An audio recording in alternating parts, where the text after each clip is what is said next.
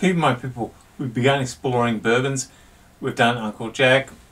I think we've done Ned, which is basically, I think, an Australian rip-off of a bourbon. Now, tonight I'm bringing you American Honey from the makers of Wild Turkey.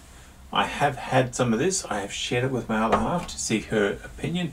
There is no sound of happiness because screw top, bad face. Now, it is relatively warm in my room at the moment. Pour out a healthy measure of this. It's 38%. The nose says it's a bourbon. It's right up and down. That's what the nose says. Now let's see what the taste of happiness, smell of happiness. It's a bourbon.